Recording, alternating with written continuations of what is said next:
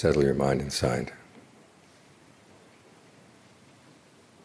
And remember where your true refuge is. It's in the mind, in the goodness that you do.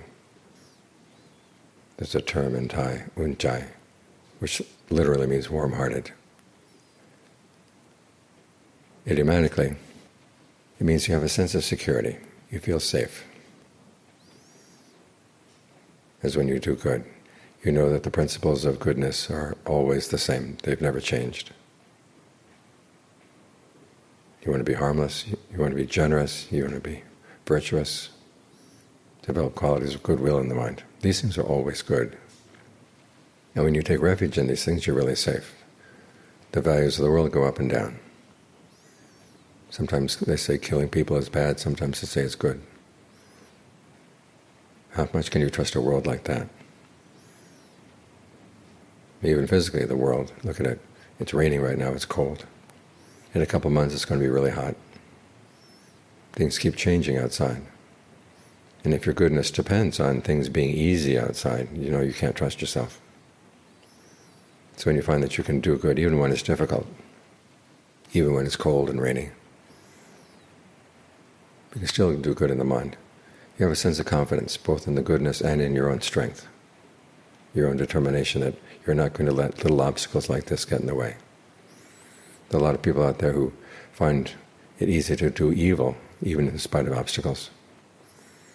So we should show them that we can still do good in spite of obstacles, that there is still some goodness in the world. And whether other people will appreciate it or not, that's their business. But we know inside, deep in our hearts, that this really is good. To be generous, to be virtuous, to develop goodwill. So we can be warm-hearted about that. We can feel secure and safe. Because it's in our own actions that the true refuge lies. We take refuge in the Buddha, the Dhamma, and the Sangha. On the external level, that means we take them as examples. We also take them as inspiration, realizing there have been good people in the world and they have found the truth. And they've passed it on to us.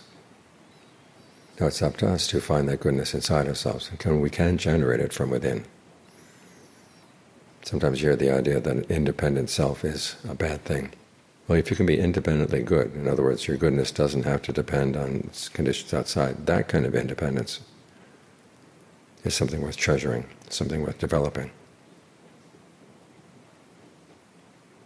So trying to find a sense of security in goodness, it's there.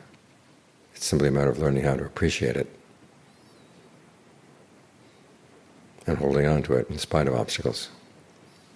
When you see yourself getting past the obstacles, you can be confident, okay, I've got some goodness in me. That is not weak, that doesn't have to depend on other people being good or conditions outside being good. It's something I can give rise to from within. That's when your heart is really warm, secure, safe, confident. It's a good quality to have.